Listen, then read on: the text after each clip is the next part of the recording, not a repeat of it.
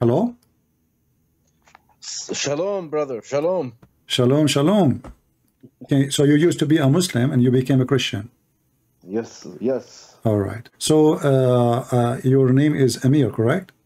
Yes, sir. All right, my friend. Go ahead and tell the people about what happened to you. Man, it's a long story, but it happened ever since I was a kid. I seen him when I was 12 years old. To make a long story short, and I denied him for all my life, and I always put it behind me. But I always hear his voice in my heart every time when I used to pray and everything, every time, and I always used to push him behind me. Yeah. And then I got, and then in February 1st of 2020, I died. And What do you mean by saying you died? I had a heart. I like these people. They think I was dreaming. Like I always tell somebody, I know what dreams are. This is not a dream. He killed me for real. Like I really died. He wanted to show me what I was doing. I was going to hell, and my soul knew everything right away. Your soul feels everything a million times more. You feel everything. You know everything, and it's unbearable. I was falling in a black pit, falling fast. Now, right away, that's the first thing I did was scream the Shahada, and I screamed Allahu Akbar like 8 times. And that's what trips me out. These guys say that I seen the devil. Well, the devil wasn't scared of Allah's name. I said it 8 times. I screamed Jesus 1 time, and I came back to life. He gave me another chance. You know what I mean? Let me do that. I was falling, and I screamed the Shahada. And then when I screamed Allahu Akbar 8 times, and then my soul told me that it's a lie. They lied to you. It's not true, and I'm going to hell for eternity. And right when I felt the separation, the hopelessness is unbearable. Like every time I tell it, I want to cry. The feeling of hopelessness is unbelievable compared from the hopelessness you feel on earth is nothing compared to what you're gonna feel when you know that you don't have God no more. And there was this white light flying around me so fast, and I knew it was my guardian angel. And this guardian angel's voice was the most scariest and the most beautiful voice in one. That's the only way I can explain to everybody. This voice is so piercing. I will never forget this angel's voice in my life. It's so piercing. It won't leave me. Every single day I think about this voice, and it started screaming at me, and it was telling me, Amir. It was going from one ear to the other. Amir, please, you have to listen to me. And this angel was so desperate for me. It was so desperate. It said, please, you have to listen. He can still hear you. He's the only one that can save you. You have to tell him before your soul leaves your body. You have to tell Jesus to save you before your soul leaves your body. Hurry, do it now. Hurry, hurry. And and then when I was looking down, and it was another pit. And right before I hit that pit, and I was like, well, while I was falling, I still couldn't believe it. You know what I'm saying? Still couldn't believe it. And I screamed out, Jesus, please come into my heart and save me. And the pain, like the force that my soul, when it came back into my body, is unbelievable. Like the force, like my chest was hurting me for like 4 days. It's like, I know what a defibrillator, when somebody has a heart attack and they use that shocking machine, that's what it felt like. I like when I said his name, a big flash and a big boom, like a huge blast. That's what I heard. And then I came back to life, and I couldn't believe it. I was sweating like crazy. My wife was going to call 911, and I knew I had a heart attack or something. I knew something happened to me. And even at that time, even that moment, I said, there's no way this can happen. There's no way. There's no way.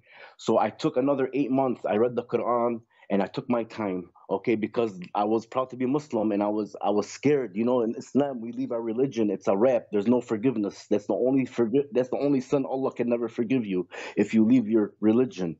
And I was thinking about the embarrassment and the torment that I'm gonna cause for my whole family. Even my wife is still Muslim, and my kids are still Muslim. And you know, I'm trying hard to get them to believe, but once you're programmed in that system, it's so hard, because Islam is all fear. Islam is all fear. It instills fear in a person to where you want to just stay in it. You know, even people. Listen, this is what trips me out. Even if Jesus came down, they're still gonna deny him. That's what drives me crazy about people. And they act like they know me. They act like they've seen everything. They don't know nothing. And after I got saved, Christian Prince, if I tell you the things that he shows me and the things that I can't believe it. It's like I write everything down. I have a journal. I write everything down, all the things that he shows me and tells me, because even recently, like sometimes, when I go against my family, they come and they want to debate me and all this stuff. And sometimes, my mind gives me doubts. But when I hear his voice and I feel his love is unbelievable. That's what people don't understand. Even if I tried to go back to Islam, he will not let me. He tells me I'm safe where I'm at. That's how much he loves me. I'm 45 years old, and I never felt this love and protection in my life. And now I know all the times that all the accidents that I've been, because I almost died so many times. And now I knew why he kept me alive. He didn't never want me to go to hell, and that's where I was going. Is your wife now still Muslim? She's halfway in, halfway out, because I show her, because I watch your channels like crazy, and I document everything, and I show her things, and I show her hadith, and she can't believe, like, she's against everything.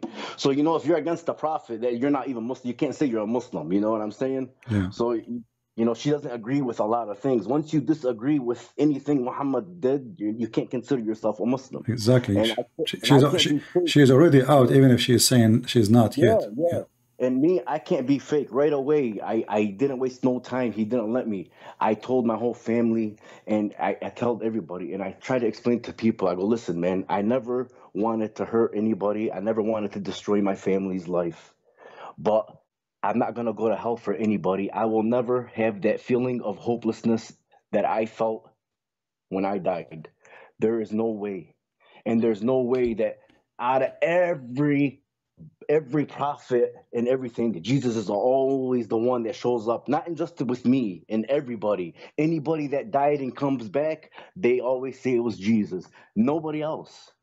Yeah. Nobody else. Everything has to do with Jesus. But Amir, listen, now you will not receive the virgins. You know what? That was not only the virgins, the orgies. I mean, isn't it obvious that this God is a scam?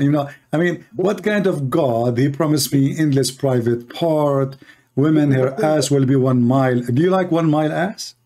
See, this is the thing that opened my eyes so much. Like, okay, how is it haram to have sex on earth, but it's not haram to have sex in heaven? How God is so holy.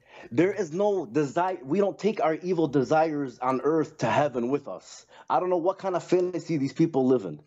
There's no sex in heaven. Okay, we have a spirit body. Our body's not going to be like with penises and vaginas, and we're going to have sex and kids. It's not going to be like that. That's what trips me out. They really think that they're going to have all kinds of porn stars going on. And the promises, they are so stupid. If a person have a small brain, you don't need to be genius. When there is somebody, he says to you that your wife, her ass will be 1 mile. What is that exactly? 1 mile.